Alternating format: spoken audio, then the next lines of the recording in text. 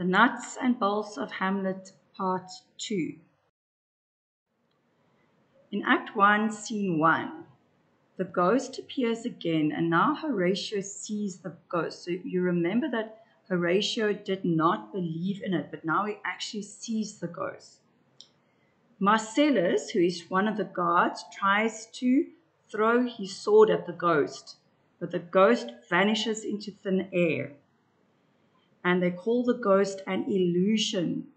So make sure you know what an illusion is.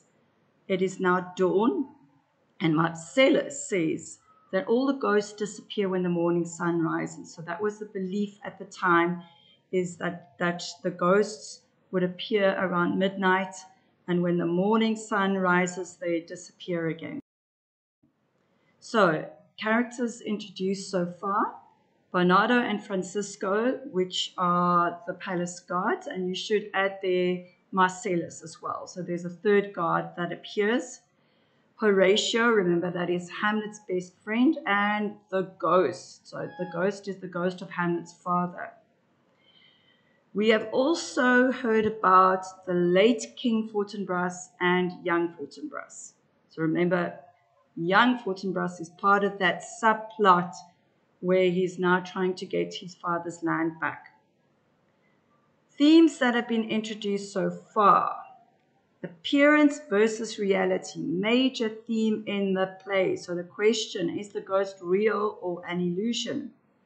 Corruption and disorder. So the appearance of the ghost signifies that there is something wrong in the state of Denmark. In Act 1, Scene 2, now we are inside the castle. The first scene was outside the castle. This scene is inside the castle. It's brightly lit.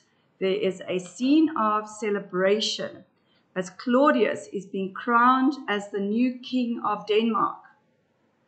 Who is Claudius? He is a major character. He's the brother of the late King Hamlet, who died 3 months before. And the story that was told is that he died because a snake bit him in the ear. How likely is that?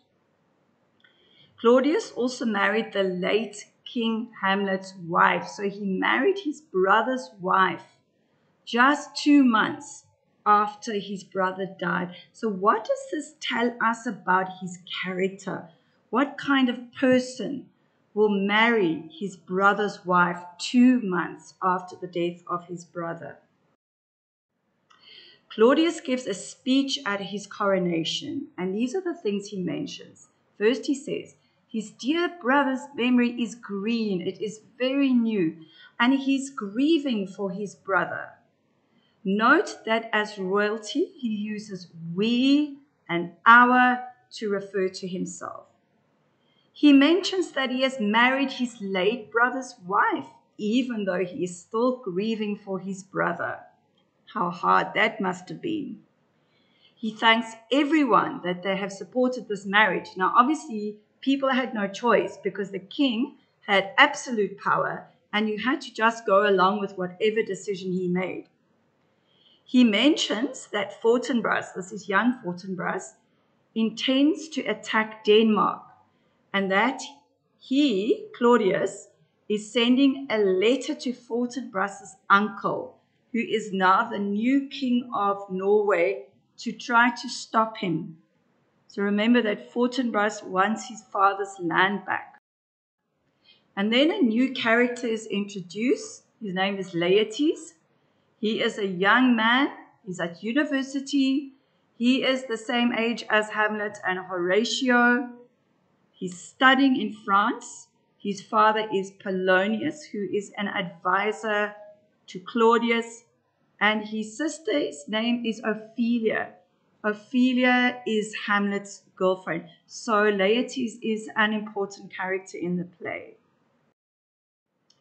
So, and be aware at this point that Hamlet is in a love affair with Ophelia, who is Laertes' sister.